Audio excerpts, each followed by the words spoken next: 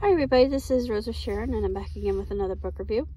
I just recently read The Invisible Garden by Dorthy Suture. I do believe is Suture.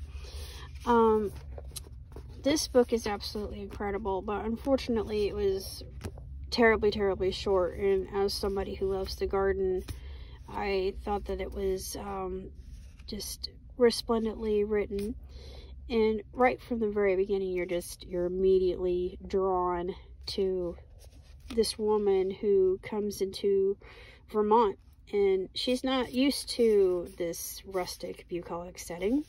She comes from New York, so this is completely totally out of her comfort zone. And she learns how to garden and learns how to tend to trees and whatnot, and it's actually really quite informative, as well as just being a work of fiction. And I understand this on a very deep and personal level, because when I was young, and I still want my own house, and I will eventually, it's just a matter of time, but I adore gardening. It's just, there's something about the feel of the dirt in your hands as you work it, and just putting something living in the ground and keeping it thriving, and that smell, that oh so incredible, delightful, fantastic smell of loam that I wish that they could make into a candle. I would probably be the one person that would buy it, but it just is just so refreshing. And I don't know why, but the scent of loam is very invigorating to me. I know for some it's like, oh, I don't like that smell, but I'm like, oh, I need to go out and garden. I'm just one of those people. I gotta get my hands dirty. But I love it. I love landscaping. I learned that I was really good at landscaping when I decided to join Team Depot. And I get so much, so much of a thrill and just a sense of accomplishment out of doing landscaping. I guess it's just something I have always liked to do, and I just never really realized how excellent I was at it. But this is a story about finding oneself and taking care of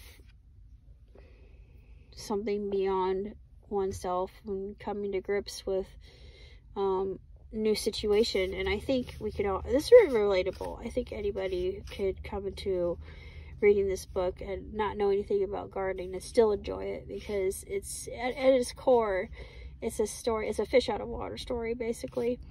And I thought it was so woefully short, but it's really inspired me to write my own story, because I've got, not a story, but it's a script, and it'll be a rom-com, but it's about this man who has this absolutely exquisite rose garden that he tends to himself without any help, and he does it all by himself. It is huge, and he's just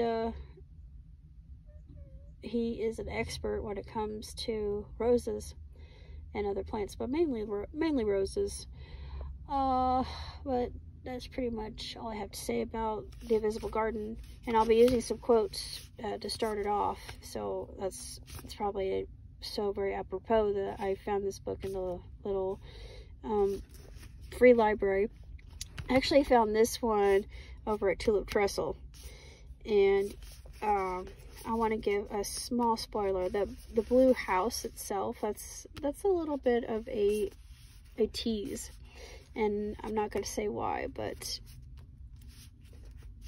one can probably consider the house itself being a character, as far as I'm concerned. The house, and of course the garden.